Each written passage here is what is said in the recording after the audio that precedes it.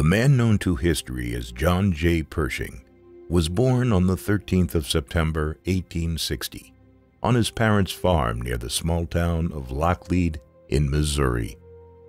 Pershing's father, John Fletcher Pershing, was born in 1834 and left his native Pennsylvania in the middle of the 19th century to seek his fortune along the Cumberland and Mississippi rivers, where he worked for several years piloting rafts of lumber down the river to the port at New Orleans. Pershing's mother was Anne Elizabeth Thompson from Tennessee. She hailed from a family of Virginians who moved west following the American Revolution.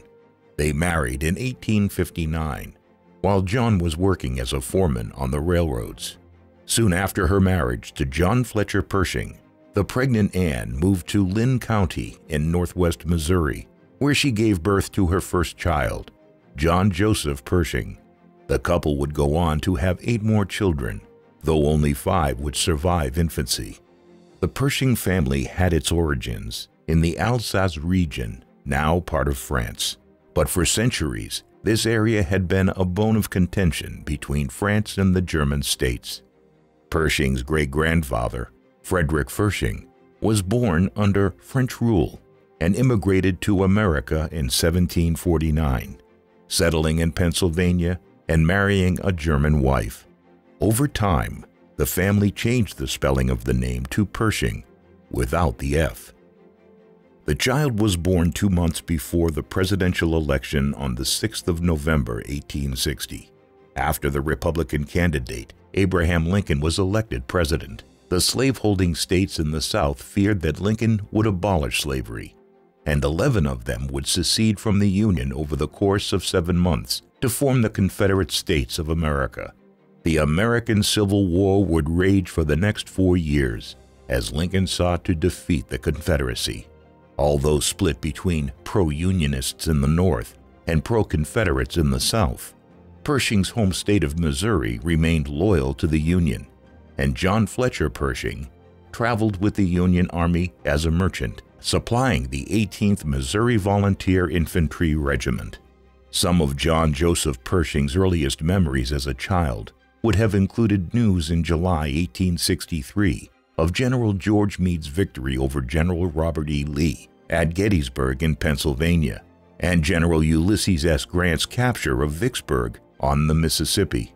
These 2 battles collectively handed Union armies the initiative to conquer the South, but not before Pershing's hometown was raided by a band of pro-Southern guerrillas led by Captain Clifton Holtzclaw in June 1864.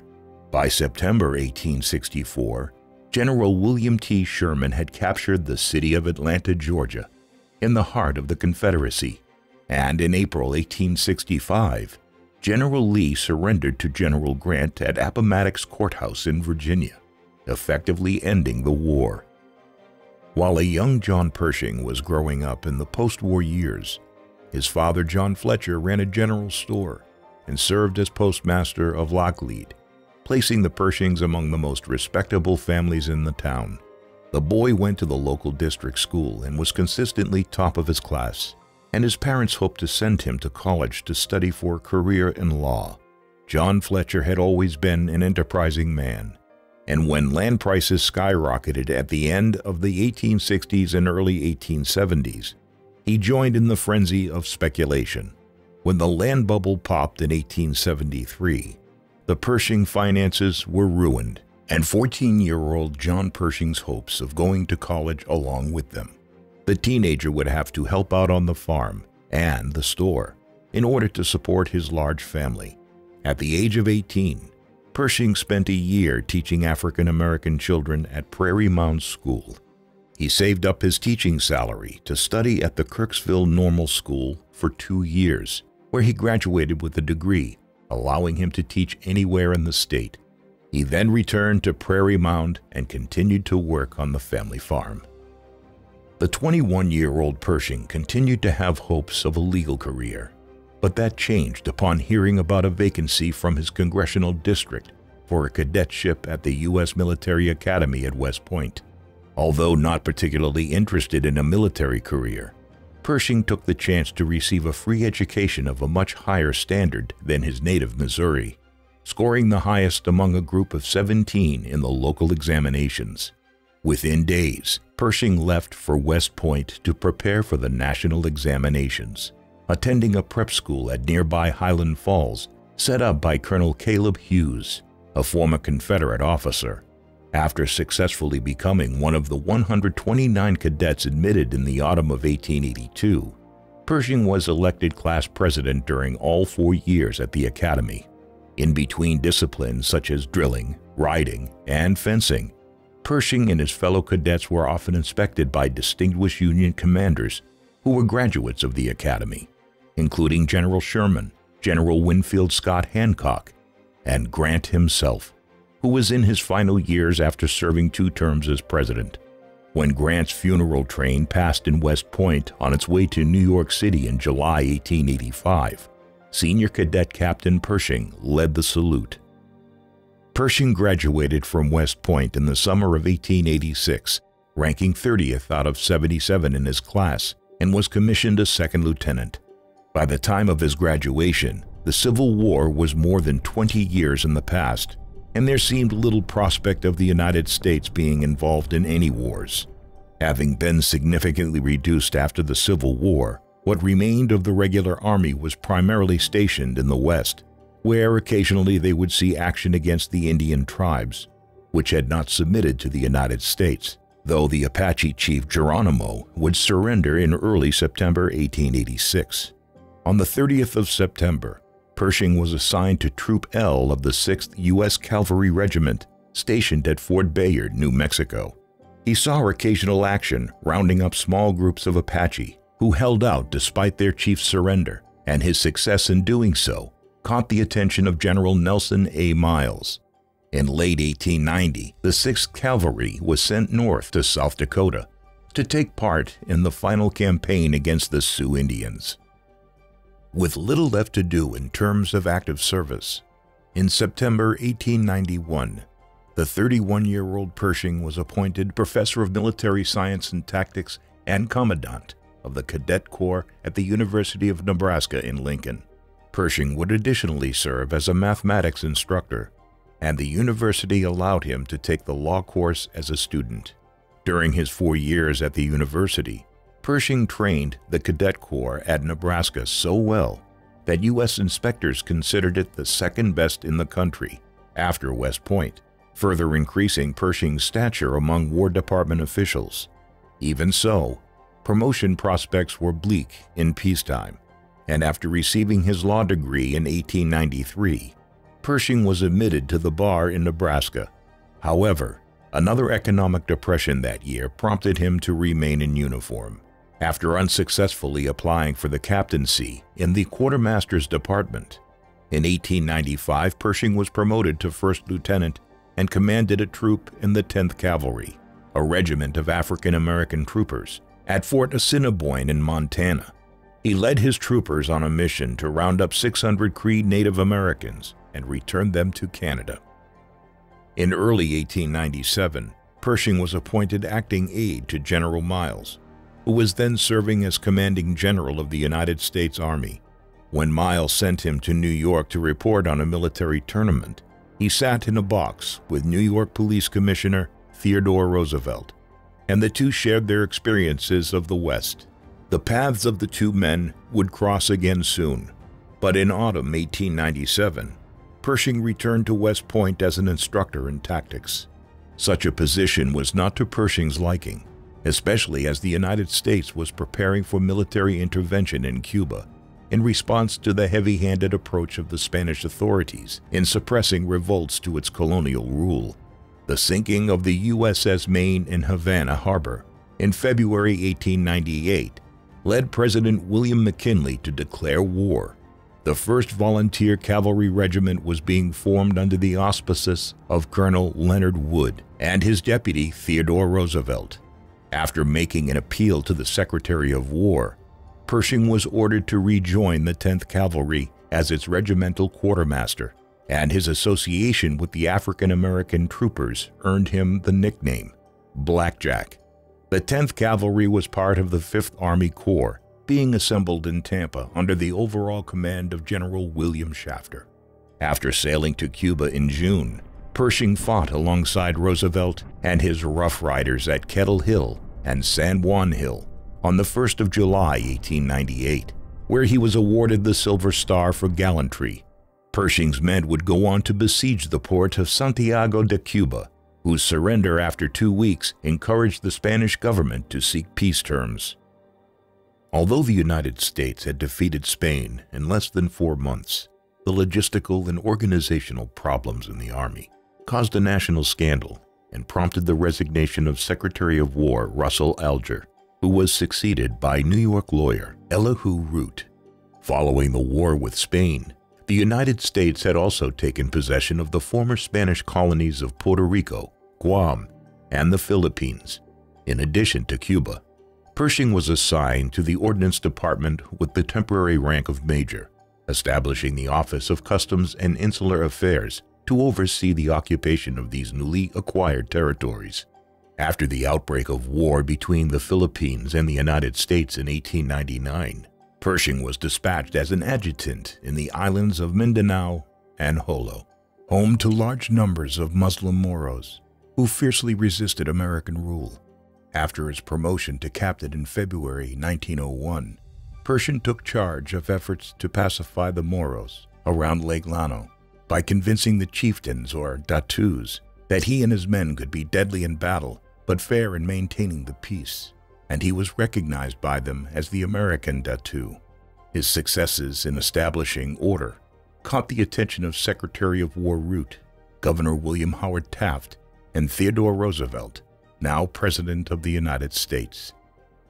Secretary Root's reorganization of the War Department included the establishment of a general staff system, and Pershing was recalled to Washington in June 1903.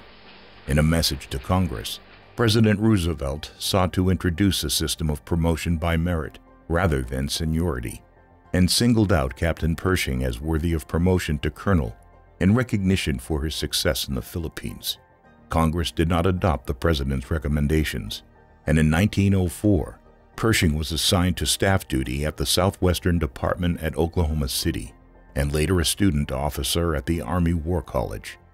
During this period, the attention of military staffs around the world were drawn to Manchuria, where the Russian and Japanese empires fought over control of northeast China and the Korean peninsula. American public opinion sided with the Japanese underdog, which surprised observers by defeating the Russian army at Liaoyang in southern Manchuria and capturing the vital naval base of Port Arthur at the beginning of 1905.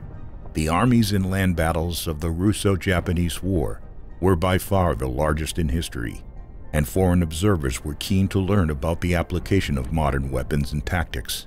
In January 1905, Pershing was appointed military attaché to Japan and sailed there with his new wife Helen, the daughter of Republican Senator Francis Warren of Wyoming, who would give her husband 4 children over the course of their marriage. Pershing was attached to the 1st Japanese Army under the command of General Kuroki Temamoto.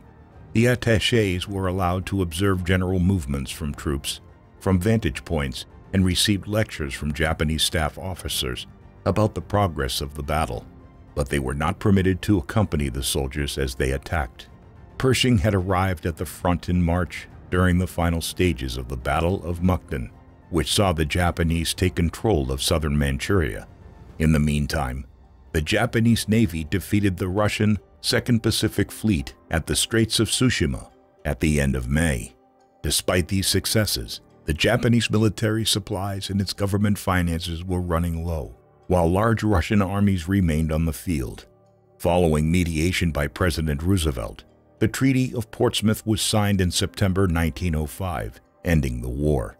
During these 6 months, despite the unsanitary conditions and unfamiliar climate, Pershing learned as much from the Japanese about modern warfare as he could.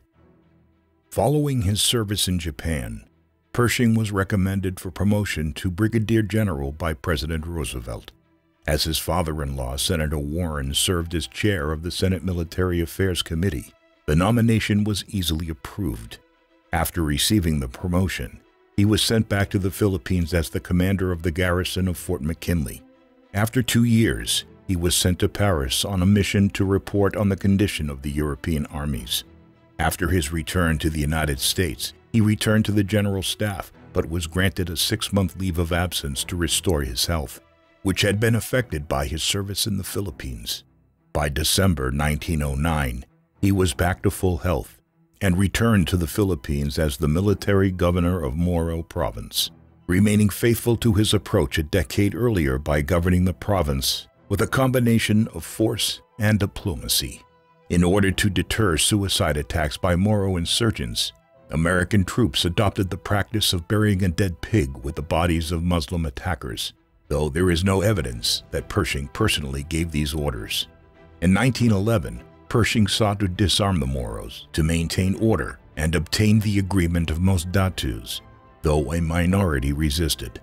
In June 1913, Pershing defeated 800 Moros under Datu Amil at the Battle of Budbagsak, which effectively put an end to Moro resistance. After providing for the transition from military to civil authority in Moro Province, Pershing returned to the United States, and in December 1913, he took command of the 8th Brigade, posted at the Presidio in San Francisco. In late April 1914, the brigade was sent to Fort Bliss in Texas in response to political tensions in Mexico. In February 1913, General Victoriano Huerta seized power in a coup. President Woodrow Wilson of the United States refused to recognize Huerta's government, and in April 1914, American soldiers occupied the port of Veracruz.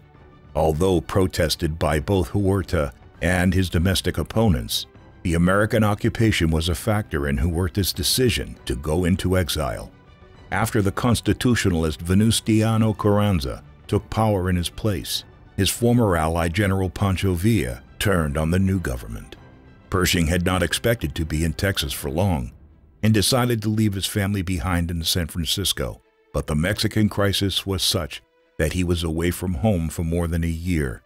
While making arrangements to bring his family to Texas, Pershing received news that his wife and 3 daughters had died in a house fire, with his 6-year-old son Warren being the only survivor of the tragedy. The boy accompanied Pershing's sister Mary to Texas, while the devastated general continued to work hard, motivated by his devotion to duty and the desire to blunt the pain of his loss.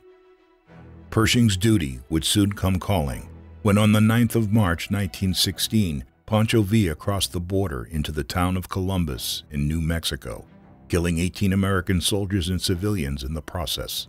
Villa had been defeated on several occasions by Carranza's government forces and hoped to draw the United States into a war with Mexico. Newly appointed Secretary of War Newton D. Baker appointed Pershing to command an expedition to pursue and capture Villa. In spite of these instructions, the Wilson administration was keen to avoid outright war with Mexico, and the capture and execution of Villa by the United States could further inflame tensions between the two countries. Leading a force which would grow to 10,000 men, Pershing pursued Villa deep into the Mexican territory, but further incursions were resisted by Carranza's government. For the next 11 months, Pershing's men would be 200 miles within Mexican territory, seeking to avoid war, but ready to defend itself against any army that confronted it. After the dispute was referred to a joint commission, Pershing's men were withdrawn in February 1917. By the time Pershing returned from Mexico, the First World War was well into its 3rd year. The war had broken out in August 1914 as the Allied powers of Britain, France, and Russia clashed with the Central Powers of Austria-Hungary and Germany on several fronts. On the Eastern Front, the Germans won significant victories at Tannenberg and the Masurian Lakes in late August and early September, forcing the Russian army to abandon Poland in 1915. On the Western Front, the Germans invaded France and gained considerable territory, but failed in the attempt to encircle Paris. The German and the Anglo-French armies raced to the North Sea in an effort to outflank the other, but by the end of 1914, the Western Front was effectively stalemated. Despite a sustained German offensive at Verdun throughout most of 1916 and an Anglo-French offensive at the Somme in the second half of the year, the front remained largely unchanged. The Eastern Front was a more dynamic affair, and in the summer of 1916, a Russian offensive led by General Alexei Brusilov in Galicia and western Ukraine inflicted considerable damage on the Austro-Hungarian army, which had to be rescued by German troops. However, the Russians were unable to capitalize on the offensive, and heavy combat losses destabilized the home front, contributing to the overthrow of Tsar Nicholas II's autocratic government in the February Revolution of 1917. Although President Wilson proclaimed neutrality and was keen to stay out of the war, the United States was not a passive observer in the conflict. The British maritime blockade of Germany disrupted American trade, but orders for munitions from the Allies led to a boom in the American economy. German submarines attacked Allied merchant ships carrying food and munitions across the Atlantic. And although the Germans tended to avoid attacking American ships, American lives were occasionally lost on board British ships, sunk by German torpedoes. The sinking of the passenger liner Lusitania in May 1915, with the loss of almost 1,200 lives, including 128 Americans, caused outrage among the American public. While President Wilson continued to resist calls to go to war, he authorized increased spending in the Army and Navy to prepare for potential hostilities against Germany. The following May, after a torpedo attack on the steamship Sussex, the president scored a major diplomatic victory by forcing the Germans to agree not to target passenger ships nor to attack merchant vessels without warning. However, at the end of January 1917, Germany announced the renewal of unrestricted submarine warfare on the 1st of February.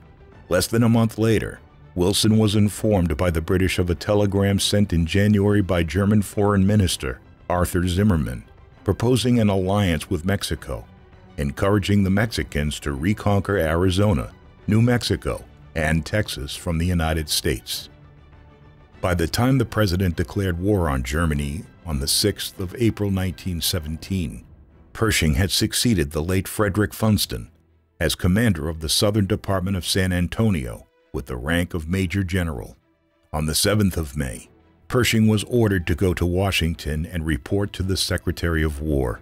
Responding to British and French requests for American troops, Wilson hoped to send a division to France, although Theodore Roosevelt proposed taking a volunteer force of 4 cavalry divisions to France. Wilson rejected him due to lack of military experience, and Senior Major General Leonard Wood was overlooked due to his friendship with Roosevelt and his criticism of the Wilson administration.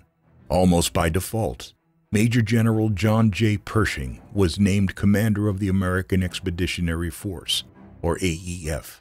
Although the Army did not have enough men to spare for a division, Wilson decided to send Pershing ahead with his staff and officers, while the men were trained in cantonments stateside before being shipped out to France. From an office in the War Department, Pershing set about recruiting the men who would accompany him to France. As his chief of staff, he appointed Major James G. Harbord, despite his close association with Wood, and the two worked together to assemble the small team of officers who would join them in France. The orders Pershing received from President Wilson gave him command of American forces in all Europe and stipulated that the identity of the American Army should be preserved. In other words, not to allow American units to be dispersed under French or British command. On the 28th of May, 1917, Pershing and his small group of fewer than 200 men sailed for France on the ocean liner RMS Baltic, escorted by 2 American destroyers. While on board, Pershing informed his future biographer Frederick Palmer, who was then attached to the AEF as a war correspondent, that he expected he would need an army of 1 million men in France. Pershing and his officers were greeted enthusiastically as they arrived in Liverpool and made their way to France via London. At Napoleon's tomb at the Church of les Invalides in Paris, Pershing was presented with Napoleon's sword and raised it to his lips in a symbolic gesture. In the weeks before Pershing's arrival in France, a major Allied offensive planned by Commander-in-Chief Robert Nivelle was beaten back by German defenses on the Hindenburg Line. After thousands of French officers rose up in mutiny, Nivelle was sacked and replaced by General Philippe Pétain, the Lion of Verdun, who skillfully dealt with the mutiny by executing its ringleaders, while allowing most of the men leave to recuperate back at home. With the French army in no condition to launch an offensive, Pershing surveyed the other fronts and found little cause for optimism. A Russian offensive in June had collapsed within a month, and the Communist Bolshevik Party seemed destined to seize power at any moment, while the Italians struggled to hold their positions against the Austrians in the Alpine passes. The deadlock could only be broken by a large American army which did not yet exist. Its commander was confident that America's vast economic resources and manpower would make the difference, but warned his allies that it would take time. Pershing ensured that French war propagandists would not promise too much on behalf of the American war effort in order to retain his credibility. While the generals on the Western Front commanded hundreds of thousands of men, the largest contingent Pershing had ever commanded was the 10,000-strong force of the Pancho Villa expedition. The United States' experience of warfare on such a scale was purely theoretical, and even after the men of the American Expeditionary Force arrived in France in large numbers, they would still require further training. Pershing was confident enough that he could train his men behind the Anglo-French trench wall on the Western Front. He envisaged that he would train his army in French Lorraine, and once he had a sufficient army under him, he could target the salient at Saint-Mihiel, the fortress of Metz behind it, as well as the iron fields and railroad system that served as the line of supply communications for the German army in Belgium and Western France. After the first American contingent arrived at the end of June 1917, Pershing and his officers began to implement their training plan, drilling the men behind the lines before gradually introducing them to trench warfare. When the French suggested that the fresh American troops should be paraded through Paris on the 4th of July, Pershing agreed to send a battalion of the 16th Infantry Regiment. Starting from the Invalides, the parade arrived at the grave of the Marquis of Lafayette in the Picpus Cemetery, where Staff Officer Captain Charles Stanton made a speech on Pershing's behalf and announced, "Lafayette, we are here." After the festivities, Pershing's thoughts returned to how his army could help the Allies win the war, and in July he sent 2 messages to Secretary Baker requesting an army of at least 1 million men by May 1918, adding that he may require up to 3 million men in total. Even if the men could be recruited and equipped, they would have to be transported across the Atlantic, and Pershing emphasized the need for transport ships. With French industry at breaking point supplying the French and British armies, Pershing would need his own trucks and railroad locomotives, as well as hospitals, storehouses, and all other amenities required to sustain an independent American army. As if to emphasize the size of the military establishment he would take charge of, at the end of September, Pershing moved from his modest headquarters in a house on the banks of the Seine to an old French barrack at Chaumont in Lorraine.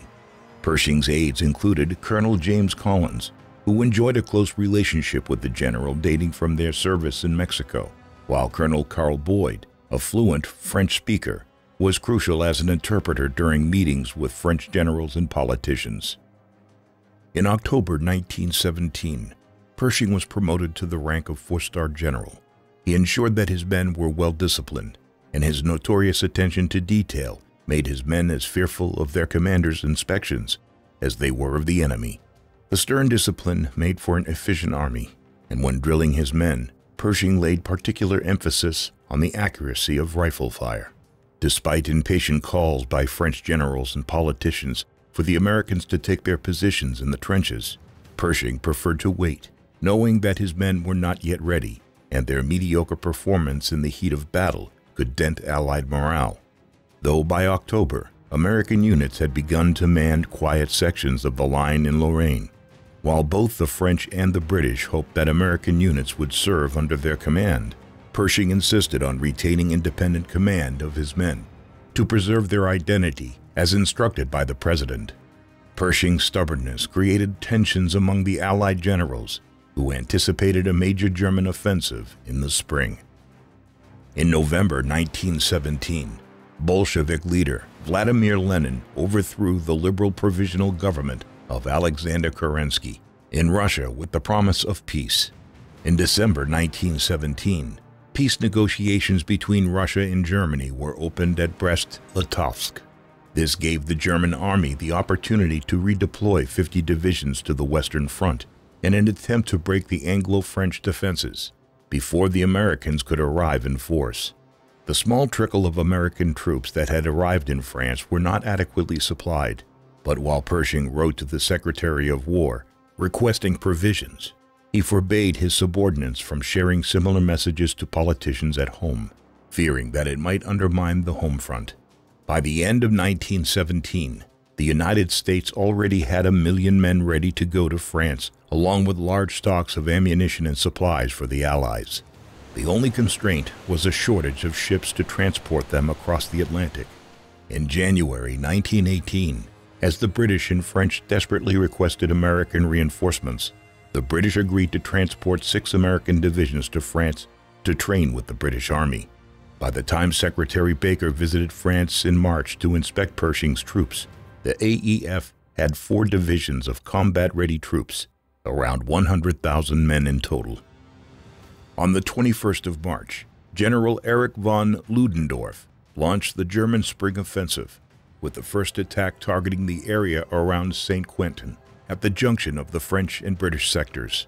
Within 3 days, General Hubert Gough's Fifth Army was in full retreat, but Pétain was slow coming to the aid of his British allies.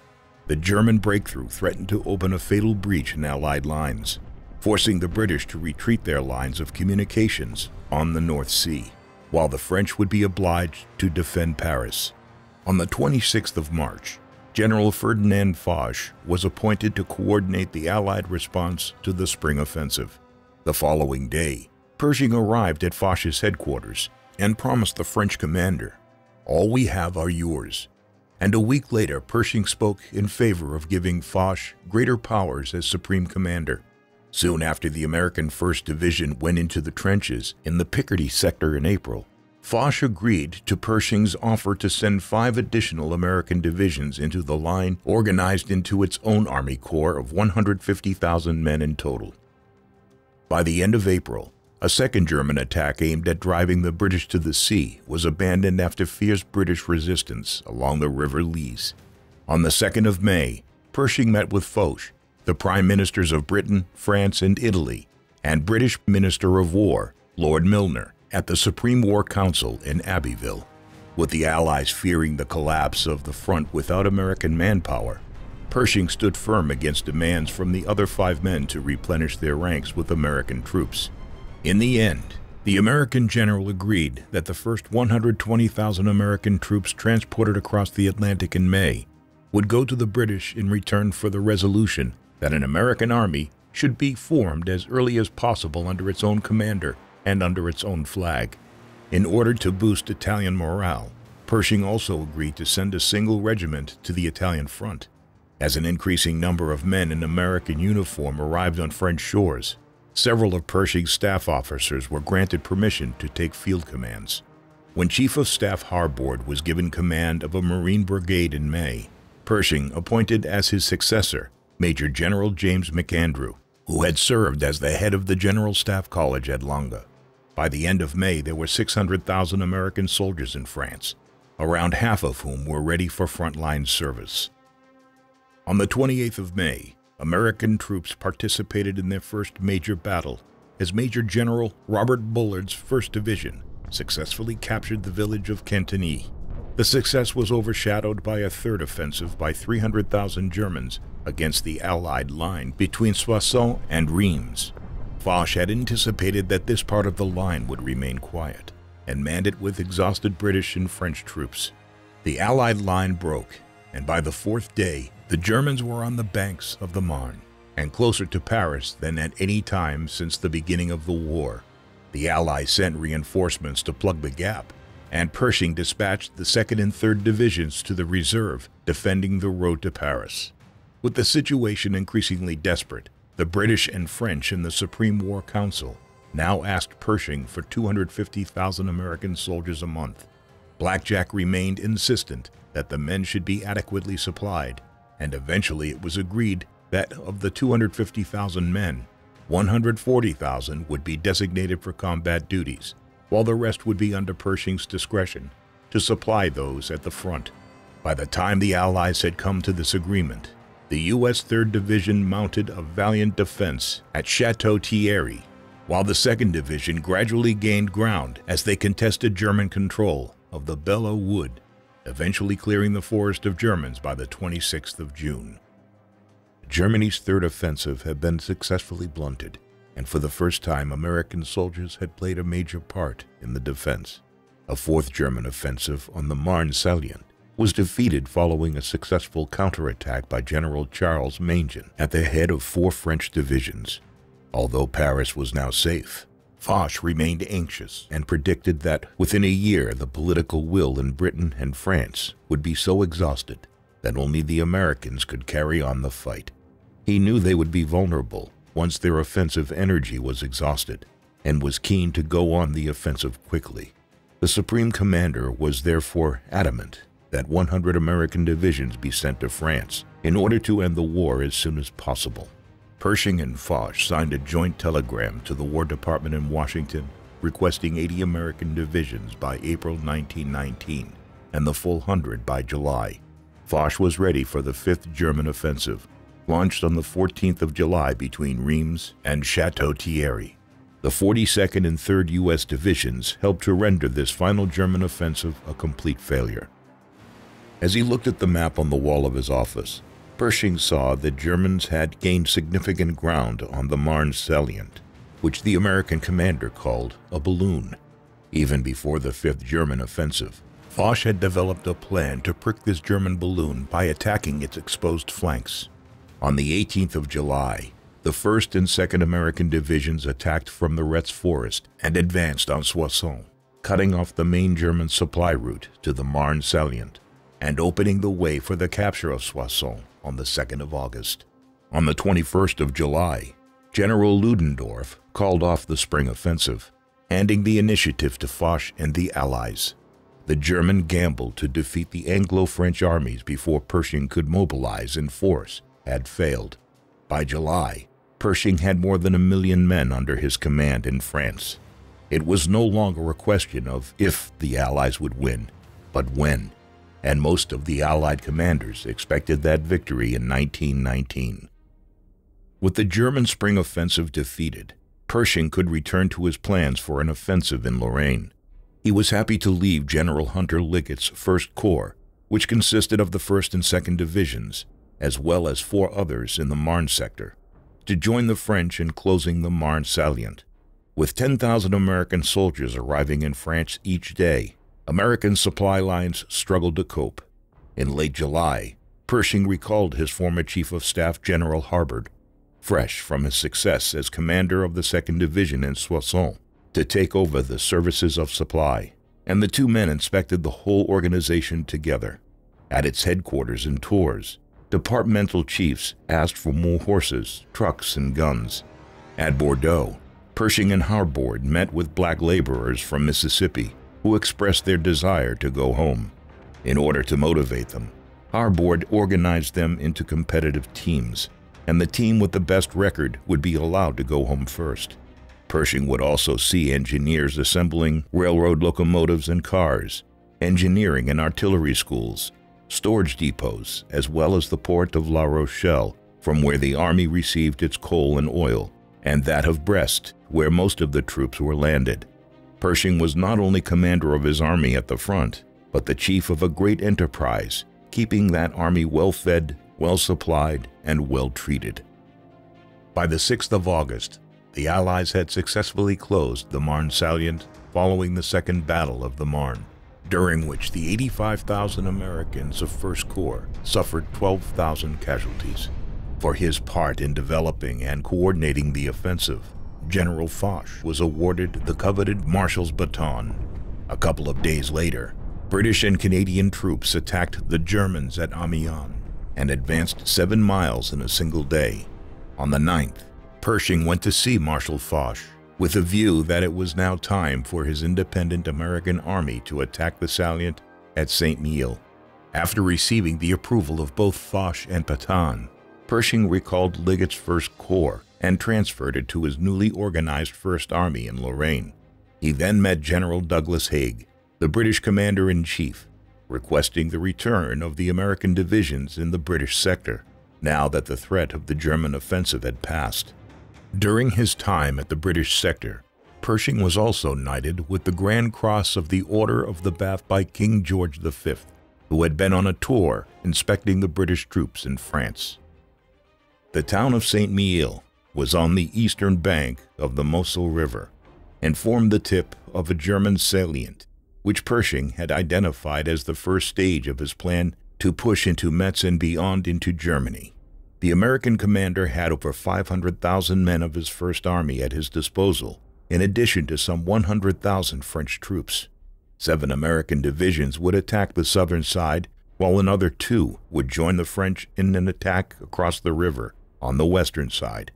By the end of August, Pershing was ready to launch his offensive, only to receive instructions from Foch to support existing British and French offensives that had proven far more successful than anticipated, forcing him to limit the Saint-Mihiel offensive. Pershing protested that this would destroy the independent character of the American army, and important time would be lost in moving the divisions in accordance with the new plan, especially as the American supply lines were now directed towards Saint-Mihiel. Pershing was nevertheless willing to move his American troops to another sector, provided he retained independent command. After receiving the support of Pétain, Pershing secured Foch's agreement on the original plan to attack Saint-Mihiel, while promising that he would have his men ready to support a French offensive against the Meuse River and the Argonne Forest on the 25th of September. On the night of the 11th of September, everything was ready for Pershing's men to attack at 5 o'clock the following morning. The main thrust would come from the south, relieving the pressure for the Franco-American assault on the west 3 hours later. The Germans had already begun to withdraw when the attack began, and Pershing could see that the troops were achieving their objectives ahead of time as they cut through the German barbed wire with ease. Back at battle headquarters, he called his corps and divisional commanders to speed up their objectives. By the morning of the 13th, the salient was closed when the 1st Division advancing from the southeast joined the 26th Division advancing from the west. The attack continued for another 2 days, by the end of which the American line extended to Houtemont, 30 kilometers from Saint-Mihiel. Pershing's men had taken 16,000 prisoners and 450 enemy guns, recovering 200 square miles of territory. It was a spectacular triumph for the American Army's first offensive, which cost around 7,000 in killed and wounded. Pershing had initially anticipated attacking the fortress of Metz after taking Saint-Mihiel, but he had agreed with Foch and Pétain to turn his attention towards the Meuse-Argonne line, even though a frontal assault would be more costly than Pershing's proposed flank attack. In preparation for this new offensive, Pershing moved his headquarters to Silly, where a couple of years earlier, Pétain and Nivelle had commanded the French army during the defense of Verdun. Pershing's First Army was to be deployed in line from the Argonne Forest in the west to the heights of Verdun in the east. The German position in this sector was protected by deep fields of barbed wire in front of the first line, and they had prepared 3 more positions to withdraw to in the event of an attack. The Meuse-Argonne offensive would combine with the Anglo-French drive towards Saint-Quentin and Cambrai, which would see the Allies attacking along the whole length of the line.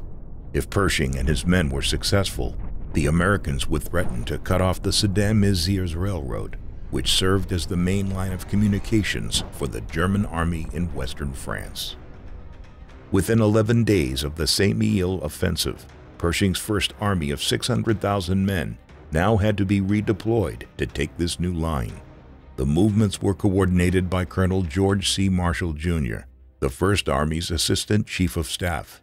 Pershing himself went back and forth to corps and divisional headquarters to ensure that all was in order. By the night of the 24th of September, all 9 divisions of the First Army were in place. Following a 3-hour artillery barrage, the attack began at 5:30 on the morning of the 26th of September. In the center, the 79th Division, which did not even have any trench experience, managed to capture the town of Montfaucon by the end of the second day. On the left, the poorly led 35th Division of National Guardsmen from Kansas and Missouri was badly mauled by the German defenders and lost half their men. The American line advanced up to 5 miles, though sustained German counterattacks forced some of the advanced units back to straighten the line, while Pershing arranged for a rotation of the divisions engaged in battle. The Allies were also making progress along other sectors of the line.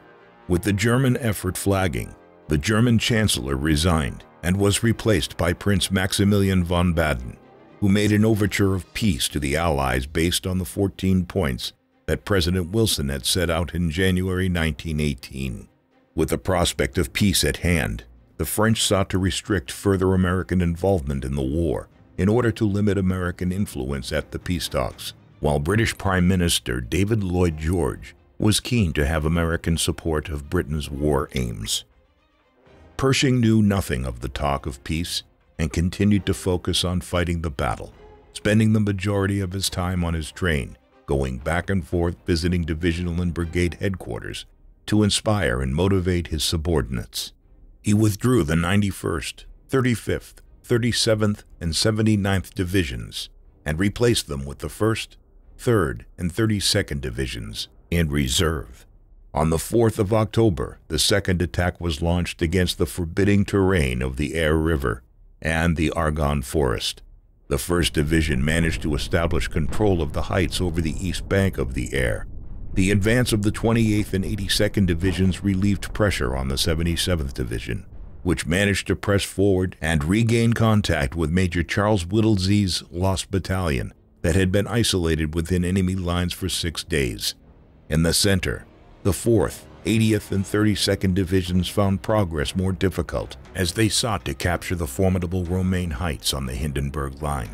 On the right, the 33rd Division built bridges across the Meuse and managed to capture several German batteries, while the 29th Division followed up with successive attacks. After another brief respite, on the 14th of October, Pershing launched a series of assaults which captured the Romaine Heights.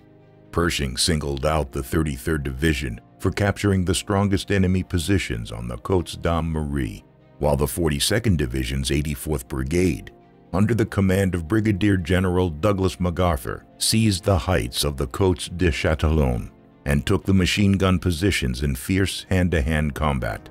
By the 17th, the Americans were in control of the heights, and for the next couple of weeks, they had to defend against German counterattacks to regain the heights.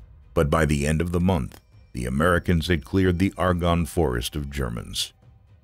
In the meantime, Pershing turned his attention back to Metz and organized a Second Army under the command of Major General Robert Bullard. Pershing then handed command of the First Army to General Liggett and remained in supreme command of both armies. Despite the American successes over unfavorable terrain during the Meuse-Argonne offensive, Pershing's progress was not as significant as the Allied offensives further to the west. French Prime Minister Georges Clemenceau was impatient at Pershing's slow progress, and on the 21st of October wrote a letter to Marshal Foch, asking for Pershing to be removed as Commander-in-Chief of the American Army, claiming that Pershing was deliberately preserving his men in order to sacrifice more French lives. Foch refused the demand, and the French premier could do no more. Meanwhile, on the political front, President Wilson had signaled his willingness to negotiate on the basis of the 14 points, without consultation with Pershing. On the 25th of October, Pershing met with Foch, Pétain, and Haig to discuss armistice terms. Both Pershing and General Tasker Bliss, who had remained on the Supreme War Council after his retirement as Chief of Staff of the United States Army, had been in favor of unconditional surrender. On the question of an armistice, Pershing agreed with Pétain that the Germans should agree to Allied occupation of the east bank of the Rhine and Alsace-Lorraine, and in addition called for Germany to surrender its submarines to ensure the American Army could return home safely. After Pershing transmitted these proposed terms to President Wilson, the president replied on the 30th that it would be enough to intern German submarines in neutral ports, and opposed American occupation of Alsace-Lorraine or the eastern bank of the Rhine. Wilson additionally asked Pershing to consult with his advisor, Edward House, who was now in Paris. Later on the 30th, Pershing wrote a letter to House in which he argued that giving the Germans an armistice might allow the Germans to fight another day. He concluded with his opinion that Germany should be forced into an unconditional surrender, but that any armistice should be sufficiently restrictive as to not allow the Germans to take up arms again. Pershing and his French allies had agreed to launch a general attack on the 1st of November. The fourth and final German line of the defenses on the Barricourt Heights remained a formidable obstacle, but after that it was an easy march down the heights to capture the railroad.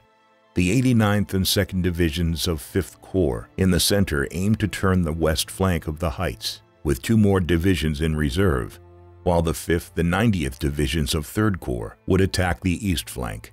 The 80th, 77th, and 78th of 1st Corps protected the left flank of 5th Corps.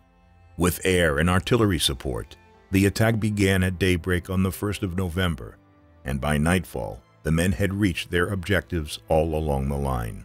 On the back of the successes of the First Army, Pershing was given permission by Foch to advance the Second Army towards Metz. By the 9th of November, the First Army had scaled the heights and was racing down them in pursuit of the retreating Germans. An order went out in Pershing's name, ordering the First Army to take the honor of capturing Sedan, the site of the French decisive defeat in 1870 during the Franco-Prussian War. In the ensuing confusion, the U.S. 1st Division cut across MacArthur's 42nd Division in the race to Sedan, offending the sensibilities of the French. General Liggett agreed to withdraw and give the French Fourth Army the opportunity to recapture the town. With the capture of Sedan, the plan Pershing had conceived in 1917 had been fulfilled.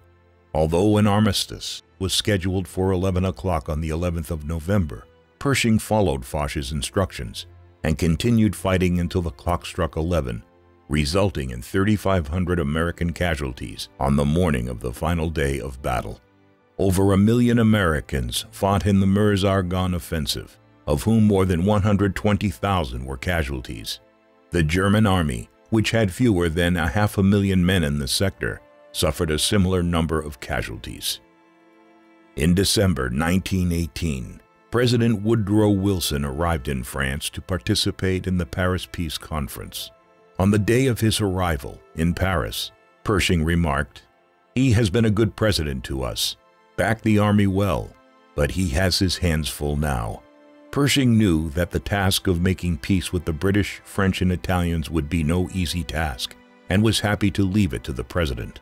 Although the war was won, Pershing still remained in command of more than 2 million men. Of these, 240,000 men of General Joseph Dickman's Third Army served in the Allied occupation force on the eastern bank of the Rhine. The rest of the men would have to be transported back to the United States and demobilized, while their spare supplies could go towards reconstructing Europe after the wartime devastation. On the 14th of July, 1919, Pershing rode at the head of an American regiment in the Victory Parade under the Arc de Triomphe in Paris. In September 1919, Congress recognized Pershing's service by promoting him to the rank of General of the Armies, specially created in his honor. He would become the highest-ranking general in American history until 1976, when President Gerald Ford posthumously elevated George Washington to the same rank, while ensuring that Washington would forever remain the highest-ranking officer in the U.S. military. In 2022, in honor of the 200th anniversary of his birth, General Ulysses Grant joined Washington and Pershing in that exalted rank. Following his return to Washington, Pershing was promised the salary of a 4-star general for the rest of his life. Given the prestige and popularity he had gained as the victorious commander in the First World War, a group of admirers drafted him as a presidential candidate in 1920, though Pershing refused to campaign. His rival, General Leonard Wood, was an early frontrunner for the Republican presidential nomination, but Warren Harding eventually prevailed. In 1921, Pershing was appointed Chief of Staff of the United States Army, serving for 3 years until his mandatory retirement from active service at the age of 64. In 1919, the U.S. Army sent a convoy of the Motor Transport Corps across the United States from Washington, D.C. to San Francisco to determine whether the country's road system was fit for purpose in case of a national emergency. By taking 2 months to make the journey, the convoy highlighted the poor state of repair of the road network. Accordingly, the Bureau of Public Roads requested from the U.S. Army a list of the most important roads in the United States in case of war. Drawing on his experience as commander of the AEF, when he had set up the supply lines for his army, Pershing coordinated the Army's efforts to create a map of the country's road network, highlighting the priority routes. After Pershing presented this map to Congress in 1922, it came to be known as the Pershing Map. The map led to major road-building projects in the 1920s, but work slowed down significantly following the Wall Street crash of 1929. It wasn't until the mid-1950s that President Eisenhower established the interstate highway system, based largely on Pershing's recommendations. Pershing took great interest in the commemoration of the men under his command who fell in the First World War. In November 1921, Pershing was in Kansas City for the groundbreaking dedication of the Liberty Memorial, where he once again met with Marshal Foch and other senior Allied war leaders. In the years following the war, many American units waiting to demobilize built their own monuments dotted around the European countryside in a haphazard, uncoordinated fashion. In March 1923, Congress established the American Battle Monuments Commission under Pershing's leadership to determine the design and location of official battle monuments. In addition to coordinating the construction of 13 battle monuments, the commission also organized efforts to gather the bodies of the fallen in 8 cemeteries on the sites of the main battlefields. Pershing would travel to France every summer to oversee construction work, and though Foch had died in 1929, Pétain still lived to welcome his old friend back to France. In 1937, all the World War I cemeteries and monuments were dedicated, including those at Belleau Wood, Château Thierry, Saint-Mihiel, and on the Romaine Heights at Meuse-Argonne. In 1931, Pershing published his memoirs in 2 volumes under the title My Experiences in the World War, which won the 1932 Pulitzer Prize. By the late 1930s, Pershing's health was in decline as he approached his 80th birthday, and he spent more of his time at the Walter Reed Military Hospital. After the outbreak of the Second World War in 1939, Pershing privately regretted that the Germans had not been forced to surrender unconditionally 20 years earlier. He was sure that the British and French would hold back the Germans as they had done in the First World War, and was shocked to hear of French resistance crumbling in the face of the German onslaught over 6 weeks from May to June 1940. He sympathized with his friend, Marshal Pétain, who at the age of 84 was appointed Prime Minister in order to sign a capitulation that retained as much French honor as possible. For the next 4 years, Pétain would serve as the Nazi German puppet of the Vichy regime. Following the fall of France, Pershing called for the United States to provide more military aid to the United Kingdom, and publicly supported the Destroyers for Bases agreement, whereby the Americans would supply the British with old destroyers in return for long-term leases on British naval and air bases. After the Japanese bombing of Pearl Harbor on the 7th of December 1941 and the American entry into the Second World War, Pershing took an even greater interest in the course of the war. Pershing's mind turned back not only to his experiences in France, but those in Japan, Manchuria, and the Philippines. Pershing was pleased to learn that his son Francis Warren Pershing enlisted in the army as a private, who took part in the Normandy landings and fought all the way to the River Elbe, ending the war as a major. Although Commander-in-Chief Dwight D. Eisenhower had never served under Pershing, most of the U.S. Army's senior generals had done so during World War I.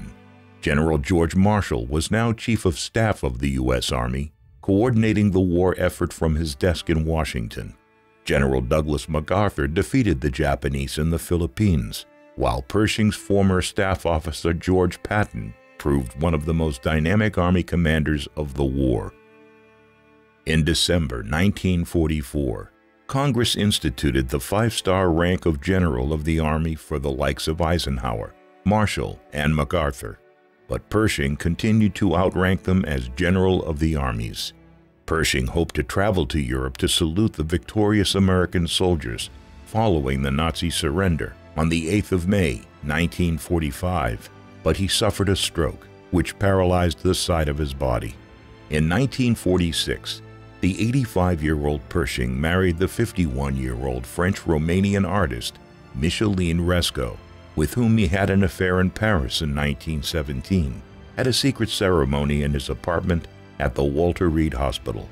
On the 15th of July, 1948, General of the Armies John Joseph Pershing died at the age of 87. He was given a state funeral organized by General George Marshall and buried among World War I veterans at Arlington National Cemetery at a site known as Pershing Hill. From his earliest days as a schoolteacher, John J. Pershing exhibited leadership abilities that would make him an effective military officer. Although he had never envisaged a military career and the prospects of promotion seemed bleak, Pershing remained in uniform and continued to catch the attention of civil and military officials in the War Department. After service in the Spanish-American War and taking part in the suppression of the Moro insurgency in the Philippines, Pershing was given the opportunity to learn as much as possible from the Japanese in the art of modern warfare, after which he was rewarded with a brigadier generalship by President Roosevelt.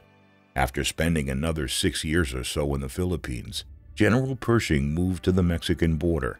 After a tragedy that claimed the lives of his wife and daughters, Pershing led 10,000 men in the Pancho Villa expedition, carefully balancing the political and military demands of the assignment.